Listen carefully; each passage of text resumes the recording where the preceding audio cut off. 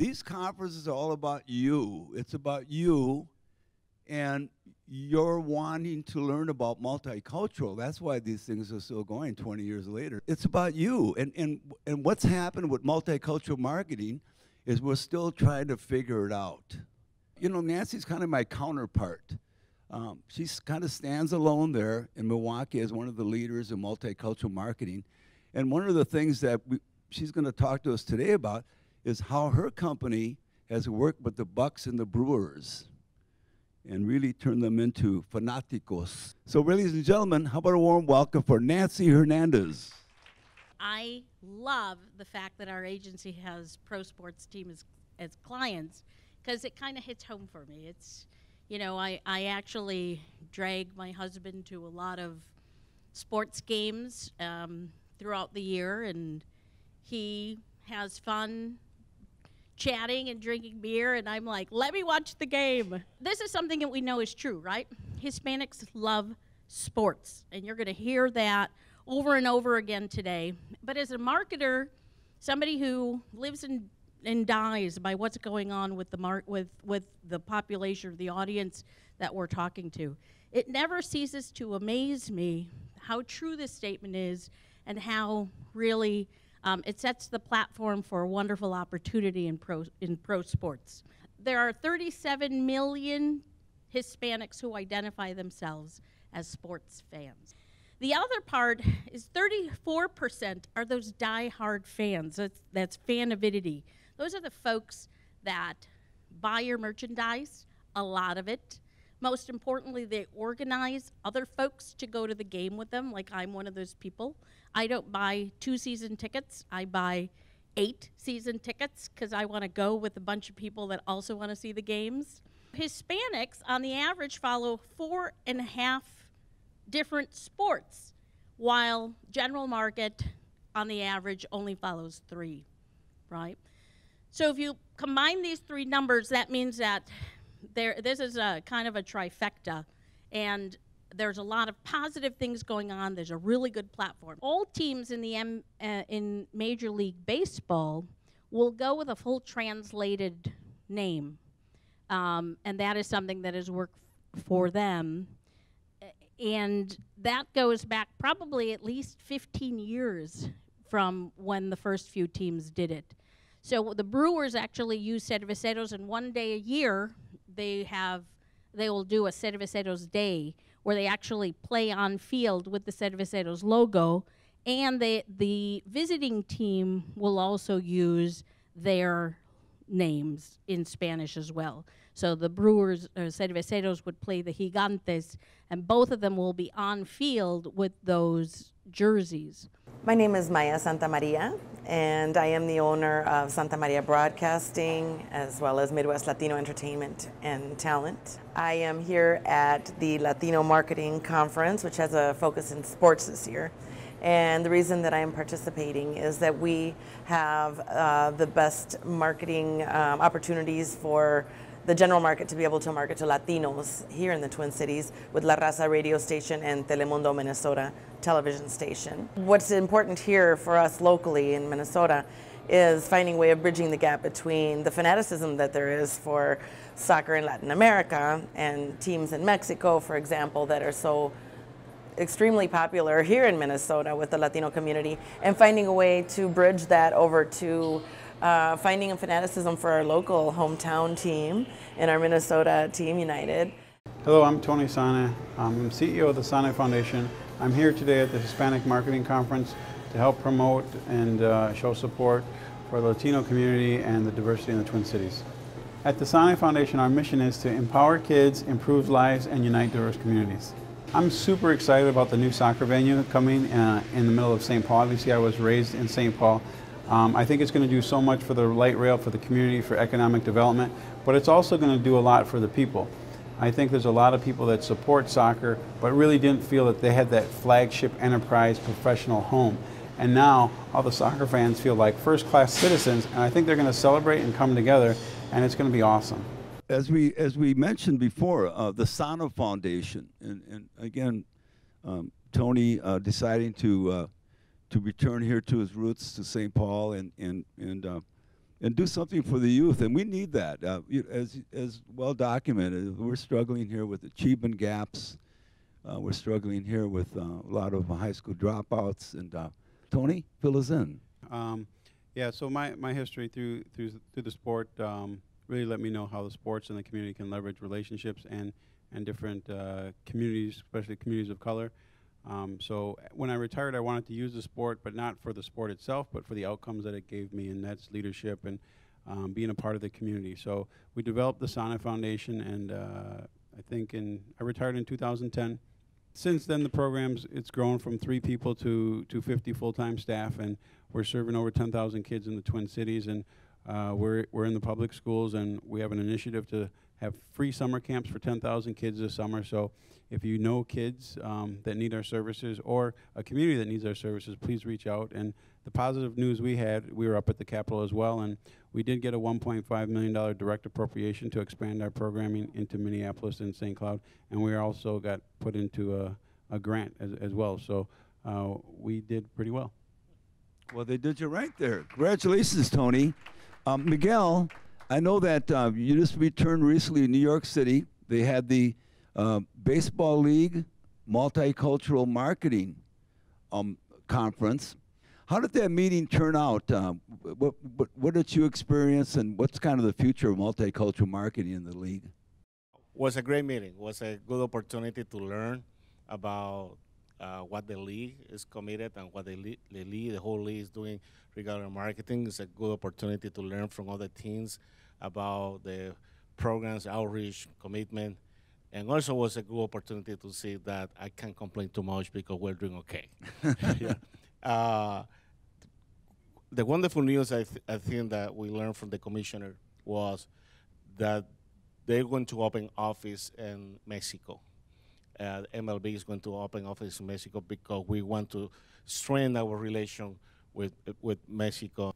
And everything that we do regarding multicultural marketing, this needs to come from the top to the bottom, not the bottom to the top, because it's going to be more harder. And so we are very happy for everything that we hear there. The Twin was the first one to realize that they're not doing right the process to outreach communities, minority communities, because they did many nights, Latino night, African American nights. I don't know how many nights, you know. We had Norwegian night. We have night. a lot game to do so many nights, but when you see the outcome of those nights, you see people buy 50 tickets total, you know, are part of those outreach, and the time or investment and money investment was a lot. The Latino kids play soccer, and particularly they actually, because of the explosion of the game in terms of the social media, in terms of TV, the kids now can watch more soccer than anybody probably in the whole world. Hi, my name is Manny Lagos. I'm the sporting director for Minnesota United FC. That's the local professional soccer team here. We, in no way, shape, or form, want the public to fund the stadium. We want to make sure, because we believe so much in what's going on and where we're going, the stadium is going to be entirely privately funded, which is really amazing and again, surreal for me as a soccer guy and my own myopic view of the sport and the growth of it. I grew up in St. Paul, you know, so that's where I hail from. I lived here until 1990, went to high school at St. Paul Academy, went to college, University of Wisconsin-Milwaukee, and then I moved away for about 15 years and played professional soccer, enjoying the challenge and the excitement of the growth of soccer in this community. You take the Hispanics in this country, it would be the 12th largest economy in the world. So wouldn't you be marketing to the 12th largest economy in the world if you're a marketer, right? So it's also the size of the population in terms of percentage, right, is 17%, but it matters, right? $1.2 trillion in purchasing power. I'm pretty sure as a marketer, you want a slice of that. But also there's misconceptions, right? A lot of people think they tend to be poor, they're the immigrants. But you know what? 1 in 4 Hispanic households make over $75,000, right? So that is very consistent with the mean household income in this country. If you pick any industry, you know, paper today or magazine, what are they talking about? How do we win with millennials? How do we get millennials to come to our ballpark or to our arena, et cetera? Well, to me then, if you're trying to figure out how to win with millennials, that means you're trying to figure out how to win with Hispanics, because Hispanics represent 20% of the millennial population in this country.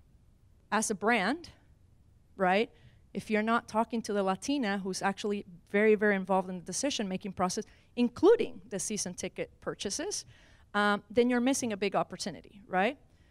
The other thing that I like is the fact that a lot of times they talk about the growth of the segments and how they're, the trajectory. Look at this trajectory. The Latinas are expected to represent 30% of the entire female population in this country by 2060, while the white female population is going to decrease 43%. Right? Those are very significant stats when we talk about it's not just important today, you have to plant the seed today so you can get the benefits down the future. Biculturals, they're Hispanic with the heart, they're American with the mind. Right? We talked about that, the passion, but the logical, when you start making decisions, you think about it, you're more thoughtful, which are qualities more so often associated with Americans, right? So that's what it means to be bicultural, right? So 87% of Latinas that are bicultural want to stay bicultural, right? A lot of people always have this belief that's going to be assimilation, right? I mean, I've heard Soledad O'Brien speak, and she says, man, when we moved, right, think about it, we're Cuban, half white, half African American. In the 70s, my parents said, just blend in. That's all, that was the lesson. Please blend in, and so that's what they learn. And people say, okay, that's what's gonna happen to everybody else. No, when there's 55 million strong, you don't have to blend in anymore. We have the CEO here. Carlos De Leon is currently CEO of Night Lab USA de la Riva, USA, based in Miami. When the Mexican national team comes and plays in the United States, I really recommend that you go to one of these matches. It's like getting a diploma on marketing and activations and how to do it really well. It's a pretty good benchmark to any Major League Soccer team. The Mexican national team, to give you an idea, they don't play any more friendly matches in Mexico because the business is so big in the US that all of their friendly matches are happening in the US. And they pre-sell, they're literally like rock stars. It's like U2. The stadiums are sold out in every single venue they go to. So really go to one of them, go 2, maybe 3 hours before. And it's a pretty good way to experience what brands that are doing things right with Hispanics are doing around soccer. When we interview first generation Hispanics, not in a sports study, but in any study, about 70% of the times they tell us that one of the first things they do when they come here in order to integrate to their new city, town, or whatever it is, it's go to a soccer match. That's when they get to know how it is to live in the United States. It's a source for integration in the very first time. When you go to the soccer stadium, you stop thinking for 90 minutes about where you come from or conflicts, sources of conflicts. When you do research with Hispanics, you tend to hear a lot of negative things about being Hispanic in the US. When you go to a soccer stadium, it's as if they forget about all of those problems for 90 minutes and they become one. Second generation Hispanics are already consuming media in English language, most of them, what it's called English preferred segments. But when it comes to soccer, they'd rather look at soccer in Spanish because they tend to recognize that the commentators in soccer are much more entertaining than when you watch soccer in English. It's like looking at a different, entirely different match. We're here because we feel that now is the perfect time for the general market to reach out to the Latino community, specifically when it pertains to entertainment and sports. We know now that by 2020, 30% of the population is going to be Latino, and it's a growing segment of the marketplace. And if you miss that part of the marketplace, you're going to be missing the mark. Tony, this is your award here. It's the Hispanic Marketing Achievement Award. And in recognition of your outstanding leadership in the development of Hispanic marketing industry in the United States. And we are very, very grateful to have you here with us, Tony. Thank you. Who are the people who made it possible for you to be where you are today? Take some time and write their names down, because I've done that. This allowed me to do that. Because think about how many times they had to hit the barriers and hit the walls before there was an opening. And then you came around. You know, it might be a friend, a boss, someone who you respect. Today you probably don't even see a wall. No bashing, no crashing, no ceiling. And this is where responsibility comes in. Because you have the responsibility to them not only to continue the path, but to improve it, to elevate it, and to disrupt it. Figure out what you can do to continue this story and provoke action. What would make them proud, and what would make you proud? And this is what leadership comes in. This is what leadership is, in my opinion. We've leveraged sports very effectively over the years to connect experientially with Hispanics and other consumer groups, really. You know, they say that a measure of an award is the company it keeps, and I know that you've awarded this to some other icons in the industry, and I'm very honored to be receiving this award today, and honored to be mentioned in the same breath of some of the people that have been awarded it before. So again, thank you. I was really happy about the idea of giving an award to research, because to your point, Rick, we talk about marketing. We always talk about the end product, the advertising, the product that is on the shelf or whatever. But we don't give too much importance to all the work that comes before that. And especially for the multicultural industry, I think that's very important. Honda was the first automaker to talk directly to the Latino market in 1990. First ones to go into the market. And there was a notion at the time that Latinos didn't buy new cars. They only bought used cars. Why would we want to target them directly? So Honda was the one that broke the mold and went into the market. And within a year of addressing Latinos directly, they went from number 6 and number 8 in their top 2 models to number 1 and 2. So that disproved the notion of Latinos not buying new cars right away. What brings you to Minnesota? Well, the beautiful Twin Cities is the conference, you know, the marketing conference today, which is now celebrating its 20th anniversary. So congratulations.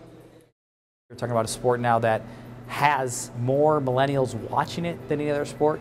So again, the timing of this type of investment, combined with now integrating that investment with the business opportunities and marketing opportunities, again, it makes me so excited to come and talk at these talks, because we're at a very positive, exciting point for our sport, both from a competitive side, become more globally competitive on the field, and definitely as a business side off the field. And we always look forward to being part of these conferences. So congratulations to Rick and his team, and also big thank you to everyone who participated in this conference. We're proud sponsors, La Raza en Telemundo Minnesota, of the Hispanic Marketing Conference, and we hope to see you at the next Hispanic Marketing Conference. Adios.